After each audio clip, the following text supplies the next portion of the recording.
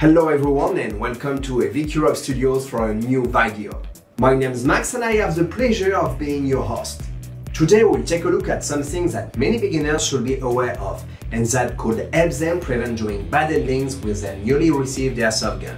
When receiving an automatic electric gun, better known as an AEG and probably the most commonly seen airsoft gun on the skirmish fields, there are a few things that are recommended to do. Indeed, your baby may have spent months in storage, sometimes even years, waiting for a customer to buy it, and most of the time, nobody ever checked it when it left the factory. You'll be the first one to ever take care of it. That's so sad.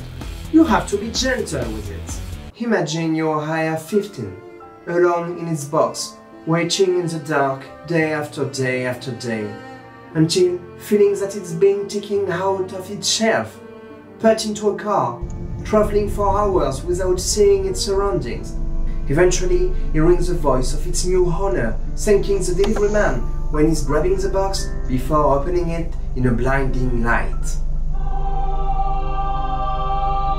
And then, the owner puts a few BBs into the high-cap magazine, inserts it as well as the included battery into his new airsoft gun, fires a few shots in full auto, but only a few BBs come out and with very few power, and after a few seconds of screeching noise, the AEG stops shooting completely. Why? Newly received AEG. Why? Well, that's because you forgot to be gentle with it. You brute. When taking an AEG out of its box for the first time, before doing anything else, you must clean its inner barrel of all the dust that may have accumulated during all these months spent in storage. So, as a first step, grab a cleaning rod. It may be included with your airsoft gun, but if not, a 4mm thick plastic rod can do the trick. Tear apart a small strip of paper towel or tissue and insert it into the flat buckle at the end of the cleaning rod. If you use a makeshift cleaning rod, you won't have the flat buckle, but just use some duct tape. When done, spray or pour some fuel can on the strip, and then slide the rod headfirst into the inner barrel until you reach a hard point. Don't try to push, it's your upper bucking. You could rip it off if you go full force on it. Then, move the rod back and forth softly a few times before removing it. You should notice that the tissue is dirty with dust and grease. Repeat the previous operation again and again, each time with a new strip of tissue until it comes out clean. Now that the barrel is clean, let's check a critical part that many players, both experimental and beginners, often forget. Charging the battery on receipt. Most of the time it's a cheap NIMH battery, a small gift from the manufacturer. Or you may have taken an extra battery in your order because your airsoft gun is not issued with one. Whatever the situation, always consider that your newly received battery is almost empty. It also may have spent months in storage and the initial charge may have been slowly drained out during this time. So if you put directly your brand new battery into your airsoft gun and shoot a few shots, you may discharge it completely below the point of no return. Don't do that. So the best thing to do is to plug your battery on your battery charger and make sure it's fully charged before using it for the first time. But don't forget to put your eyeglasses first, even if no magazine is inserted. Who knows what's inside the barrel? By now you should have noticed that the sound of your AEG is...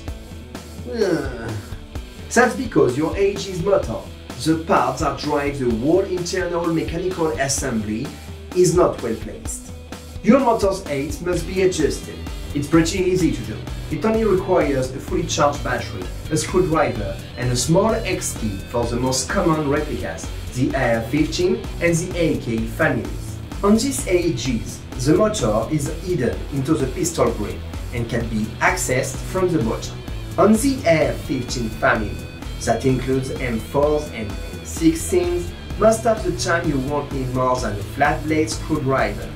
More uncommon is the need for a large X key. On the AEG family, you must first unscrew the pistol grip with either a Phillips or a flat blade screwdriver, then remove it to access the motor cage. There's a tiny hole at the bottom that can fit a small X key.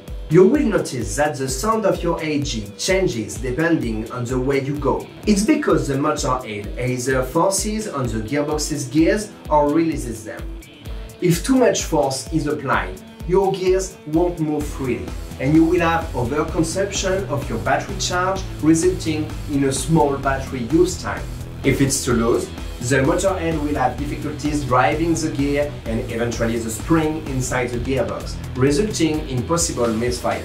Not to mention that it will wear your gears and motor head's teeth quickly, eventually leading to a head turning freely inside the gearbox.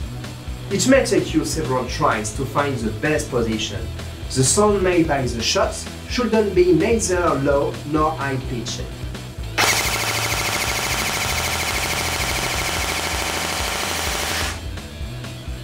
Here we are, a lovely sound to make my enemies cry.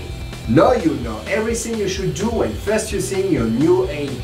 If you like this video, please like it, share it and subscribe to see all future productions by Evike Europe Studios.